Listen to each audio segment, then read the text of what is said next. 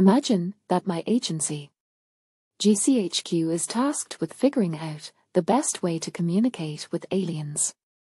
We could employ various systems and best practices to tackle this unique challenge.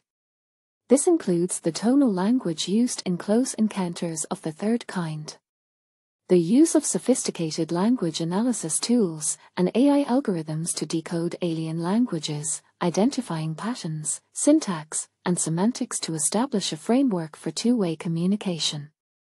Assemble a diverse team of experts including linguists, anthropologists, psychologists, and communication specialists to study alien communication methods comprehensively.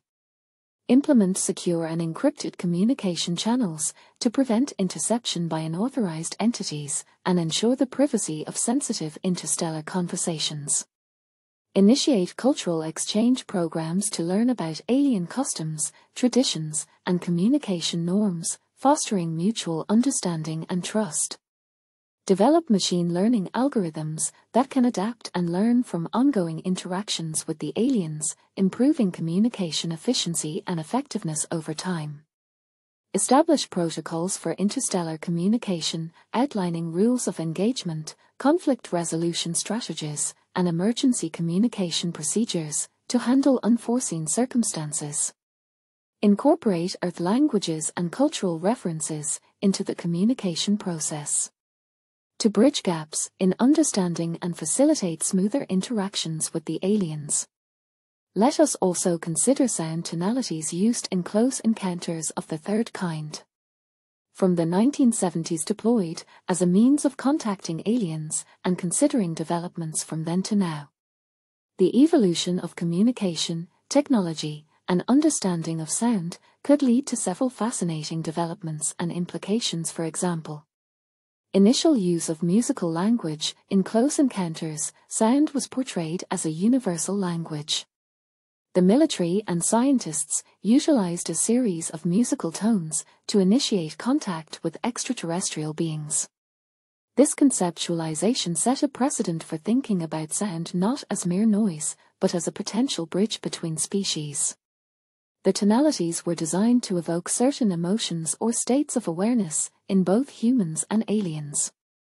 As research has advanced, modern understanding of how sound affects brain chemistry and emotional response could indicate that specific frequencies or patterns can encourage more profound communication and connection.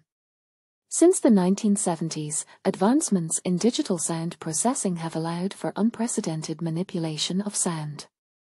Enhanced algorithms can create complex tones and harmonics that could be used in sophisticated communication efforts, allowing for more nuanced interactions with extraterrestrial intelligence.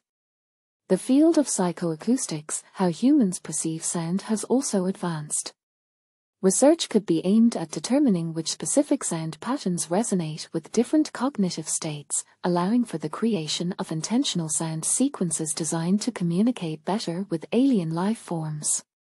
Brainwave entrainment studies have shown that specific frequencies can lead to states of relaxation, focus, or euphoria.